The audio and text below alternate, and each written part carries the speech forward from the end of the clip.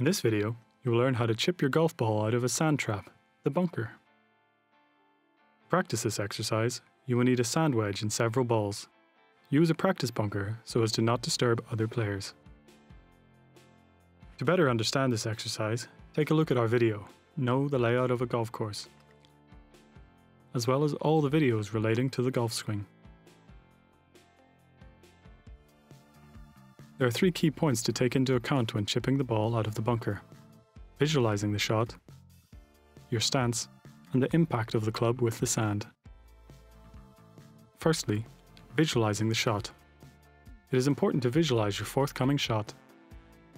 If you cannot directly see the hole due to your position, use the flag to help you. The flag is placed in the hole. Secondly, the placement of your feet.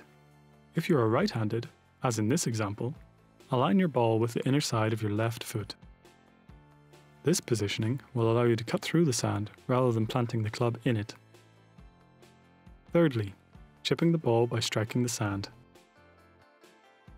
Chipping a ball out of a bunker is a specific technique. The important thing is to strike the sand under the ball. The ball should, in theory, be lifted by the mass of sand displaced by the club. To help you succeed in your lob, or high arc shot, think about hitting the sand out of the bunker rather than hitting the ball. The more you try to hit the ball long, the less you will succeed in lifting it. You will end up hitting the ball higher and displacing less sand. Please note, in the rules of golf, your club should not, under any circumstances, touch the sand as you take up your stance and during your practice shots. Doing so may result in a penalty. Repeat this action regularly so that you feel comfortable with it.